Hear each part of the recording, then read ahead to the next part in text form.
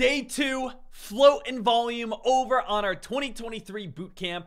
Let's discuss it because float and volume is absolutely huge when it comes to stock trading, and they go hand in hand. This is brother and sister. This is peanut butter and jelly. Float and volume is what you must be a master of. Master of knowing how to find it, master of knowing what is good volume, what is good float, what is volume. So let's break these two down. Let's understand them, what they are apart, and how they work together.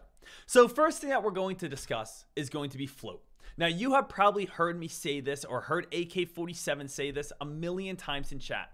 Floating stock is the number of shares available for trading of a particular stock. Floating stock is calculated by subtracting closely held shares and restricted stock from a firm's total outstanding shares. Closely held shares are those owned by insiders, major shareholders, and employees. Restricted stock refers to insider shares that cannot be traded because of temporary restriction, such as the lockup period after initial public offering. Now, I know this sounds confusing. The easy definition, I'm always going to give you the Deckmar Trades definition, is float is what is available to the public. We are going to be having different types of shares out there. We're going to have restricted shares that we cannot touch, which only ownership of the company can actually touch. But the float is going to be whatever the public, you, I, whoever wants to trade. That's how many shares are available for us to be able to buy. Now, this number is extremely important. And why is that? Well, because imagine if a ton of people want to buy up a stock. Well, if we only have a certain amount of shares available, well, we need to understand simple supply and demand. If we have a certain amount of shares available, and let's say it's a very small amount, if a lot of people buy this stock, those shares are going to increase in price. If we have a large amount of shares, well, guess what's going to happen? We buy that stock, the price doesn't increase that often.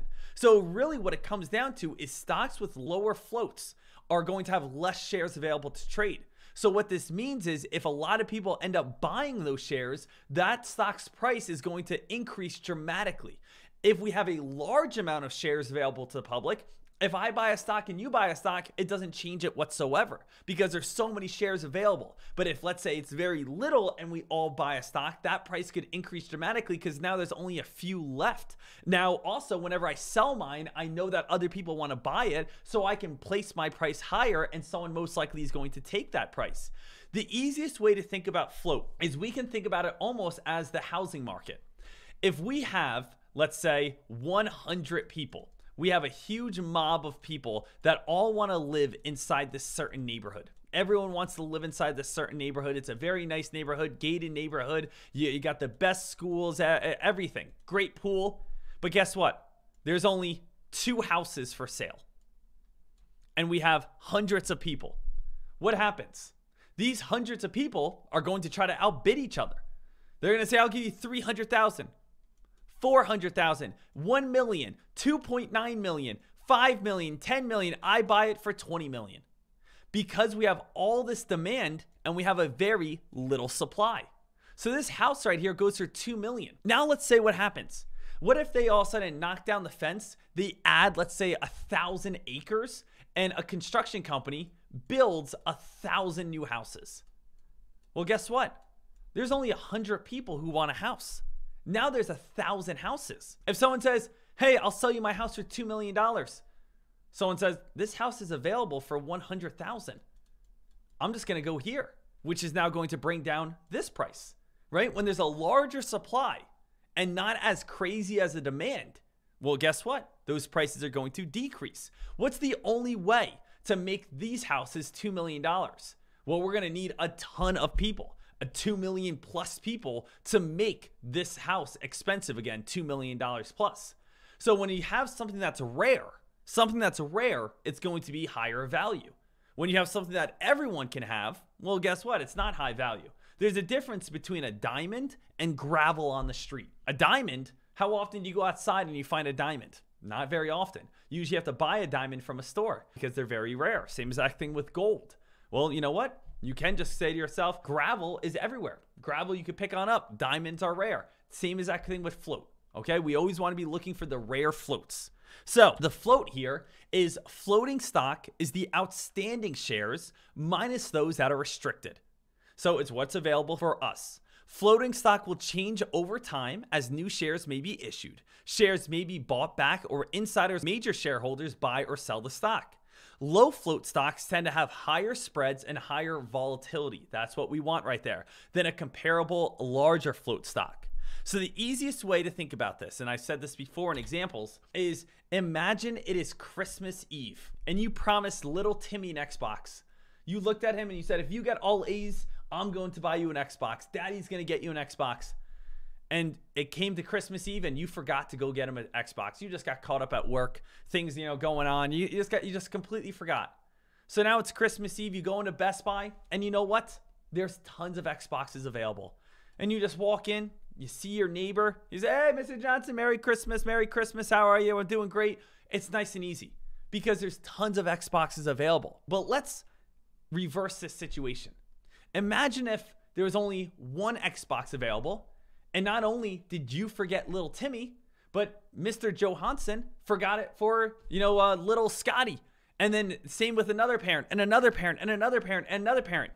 This attitude of saying, hey, how you doing? Nice, calm, cool, and collective turns into this attitude where it's everyone get out of my way. I need to get an Xbox right now. This is going to be nuts. This is going to be crazy. Basically nuts Black Friday type of deals. So if we have 100 people fighting for one Xbox, the whole entire environment drastically changes. So flow and volume comes down to supply and demand. The lower the supply, the higher the demand, the increase in price. The lower the demand, the lower the price is going to be because people don't need it, especially when you have a large supply of something. So let's go over towards volume now because I'm pretty sure you guys understand how float is working. Now, volume. Volume is the number of shares or contracts traded in a security or in an entire market during a given period of time. For every buyer, there is a seller, and each transaction contributes to the total count of volume. That is when buyers and sellers agree to make a transaction at a certain price. It is considered one transaction. If only 5 transactions occur in the day, the volume for the day is 5. So let's talk about all the different ways that we can see volume, right? We can see volume underneath a chart. If I want to go ahead and look at a chart right here, I could say to myself, S&P 500, 1 minute time frame. And if you guys take a look, we actually got a nice little drop right now in the S&P 500. You can see where there's big buying volume, and we could also see where there's big selling volume. We could see big volume in the candle bars. Anything that's in the green obviously is buying. Everything that's in the red is obviously selling. So you can see when we have this very big sell-off, we have red, red, red, red, red, and we have a lot of sellers when we have these very large red. So that is one way to look at volume. Now, I'll be honest, I rarely / never look at the bottom of the graph. I don't use this. So where do I like to look at volume? Personally, I look at volume on the lesson that we looked at yesterday, which is on the level 2. Remember, we only want to trade stocks that are volatile. And what I mean by volatile is I mean quick moving. If I take a look over on the S&P 500 right now, the S&P 500 always has decent volume, but it definitely has a lot of volume right now because we just got a nice crack. Take a look at how fast this level 2 is moving. The level 2 has constant orders going through the time and sales. People are buying and selling all over the world right now. Momentum bar is moving. We are constantly having this level 2 jump up and down. It looks like it's dancing. There's a lot of action. There's a lot of activity. There's a lot of hype. And then I could go ahead and type in another play. Let's go ahead and type in GSMG. Let's look at the difference here. GSMG. There's no volume whatsoever. Remember, volume is how many people are trading the stock. There's how many transactions. The easy way to think about it, this is not the correct definition, but this is the way that I think about it. Volume is going to be how many people are interested in the play.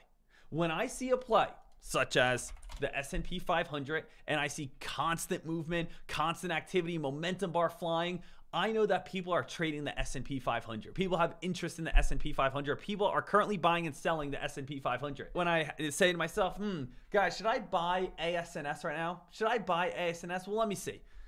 ASNS, type it in on the level 2. No one else is trading it. So if no one else is trading ASNS, why in the world would I want to trade ASNS? I'm going to jump in on it, and then I'm just going to be sitting there. No one else is buying it. what's the point of you buying it? So what the magic is, buy a stock that has a little bit of volume that you expect is going to have big volume, or if you're late to the party and just trying to get a scalp play or short, we are going to be trading stocks that we already know has good volume or has good hype. So for instance, like SFWL. SFWL traders has been a stock that has gone from $5 up to $12. SFWL, does this stock have good volume? Absolutely. The stock went from $5 to $12. It spiked to over 110% today. There's a lot of movement right here. There's a lot of action right here. There's a lot of trading right now. So it's a play that I know that I would probably want to be looking at because there is good volume. So volume is a massive indicator. Now you can see right here, total volume, 3.9 million. Let me ask you guys a question. Is 3.9 million shares a lot? Is that good volume? Well, if I take a look over on the S&P 500, it has 14 million shares traded. Is 14 million shares traded a lot? The answer is, well, it all depends. And you might say, well, that's not a good answer. It is. It all depends on what its average is.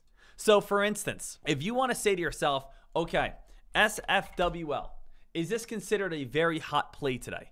Well, I can take a look that the level 2 is moving very fast. I can already see it had a monster spike, but we can also even gain more clarity if I type in SFWL by saying to myself, on a normal day, SFWL usually brings in average volume, 362,000 shares traded.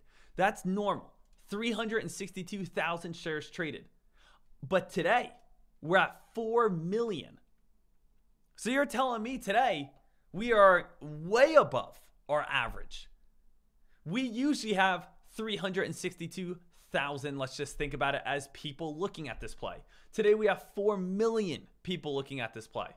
Another easy example or analogy, I'm just trying to get something that sticks with you guys. Imagine if SFWL was a restaurant, and imagine this was a burger joint, okay? On a normal day, we had 362,000 people come through, which obviously is crazy amount. But just imagine that. That's a normal day.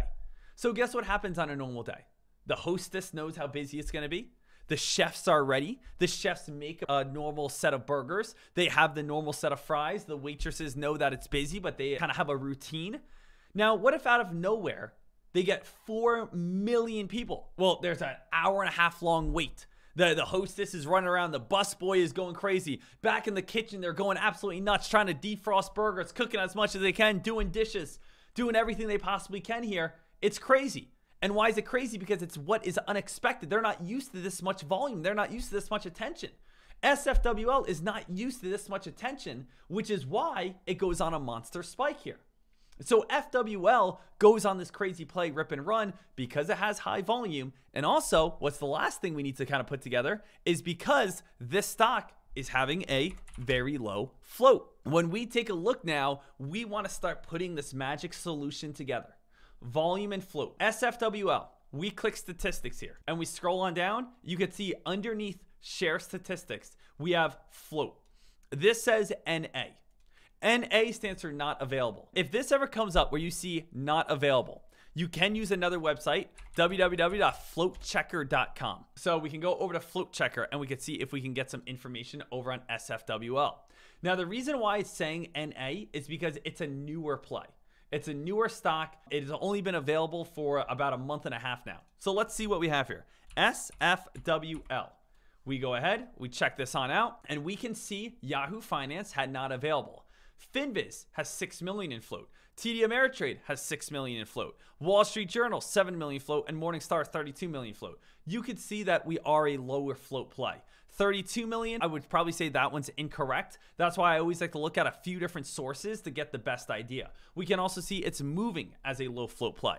Now, if anyone's saying, well, Deck, what's the float that we always like to look for? The magic secret right here, in case anyone does not know, is if anything is over the price, I'm going to say 25 million. If we are over 25 million, I usually don't give it that much attention. If I'm looking for a day trade, like a microcap play where we're talking about $6, $7, $10 stocks, $12, $15 stocks, $2 stocks, I usually don't pay too much attention at around 25 million.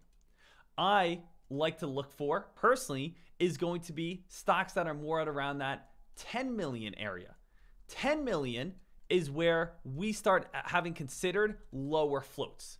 So 10 million, we'll give that a check mark. That's going to be lower floats.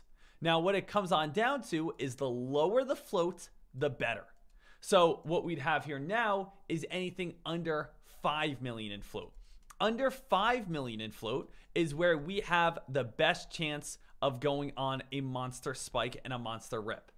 So if you take a look at Tesla or Apple, they're going to have 100 millions in float. We're not talking about Tesla and Apple and such. We're talking about stocks like SFWL, which is 7 million in float and went all the way from what price? Went from $4 and spiked all the way up to $12. You guys want to see something really crazy here? We have seen a ton of breakouts over the last few weeks. Let's just kind of run through them and let's see, the attention that they had, and let's go ahead and take a look at some of these floats that we have. First one that we had was TOP. You guys probably remember TOP.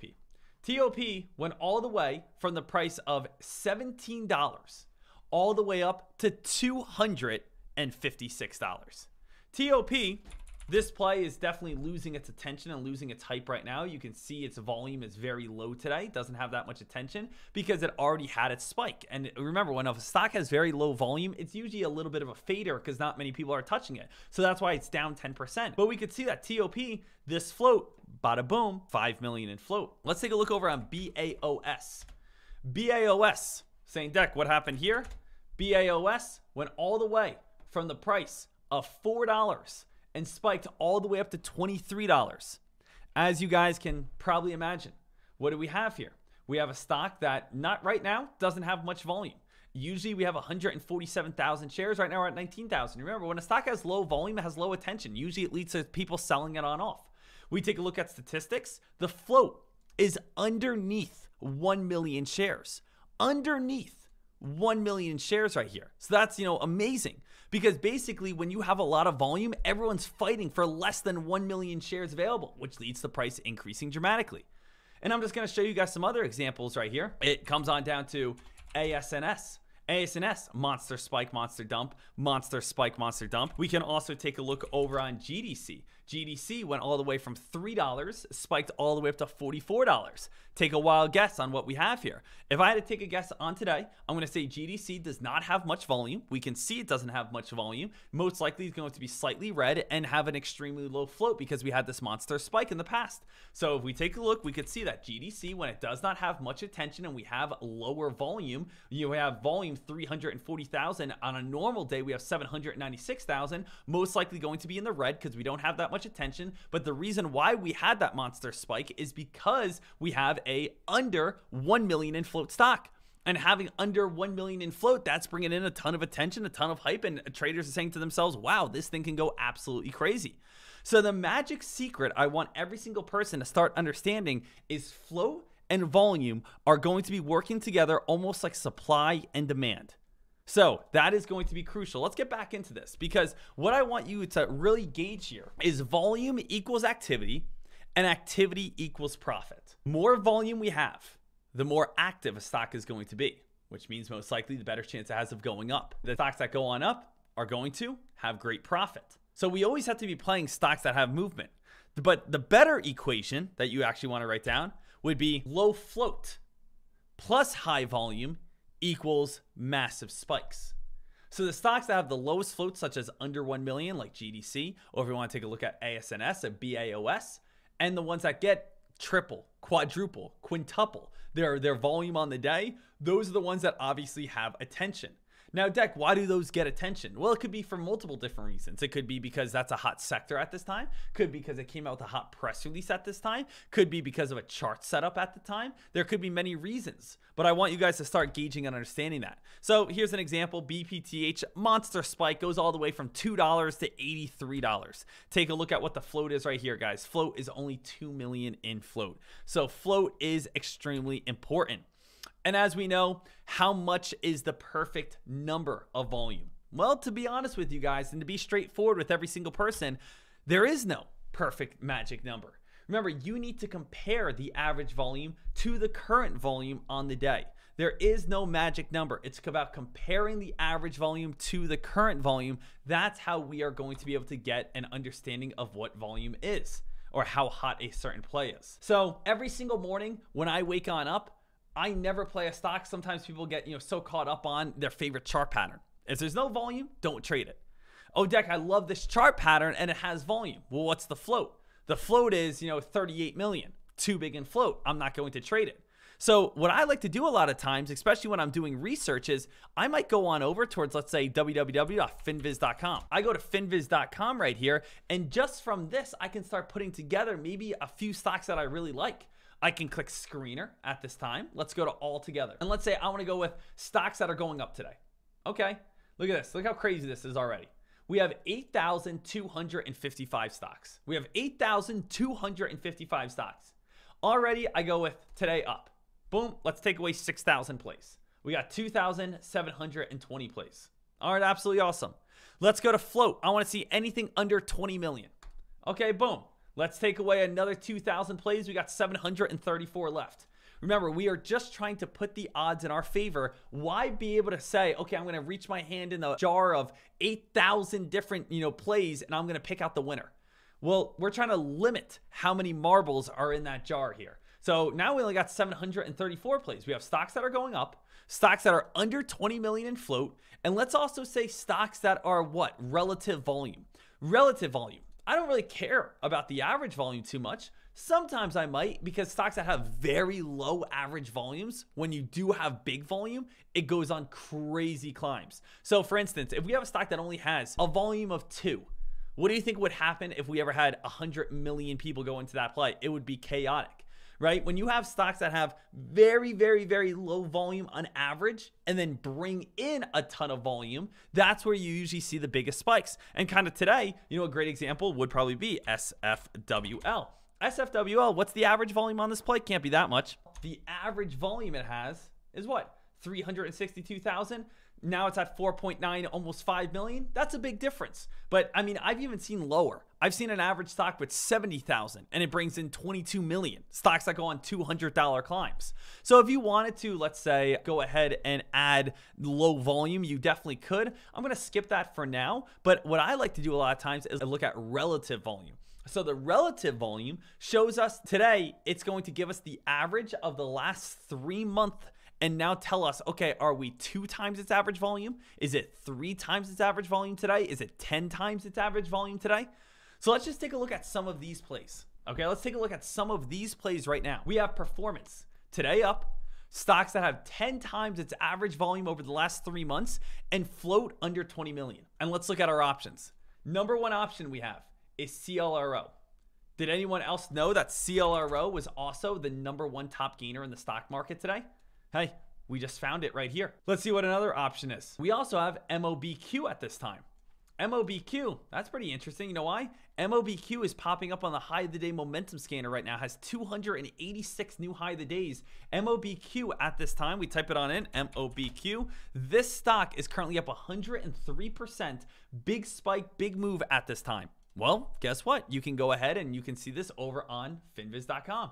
What else do we have? Here's SFWL, the one that we've talked about a lot already. We go ahead and take a look, SFWL, and this play obviously has been a nice money maker for a lot of us. For anyone that was not here this morning, SFWL was my trade today. SFWL made $2,672 because I shorted this play. I jumped in on this play, short side, short side, short side, short side, short side, and then I got out of it. To get out of a short, you buy the shares on back. I was able to make $2,600 because I'm trading stocks that are being the most active. So there's that right here. Let's see what else we have on this slide. We have TCRX.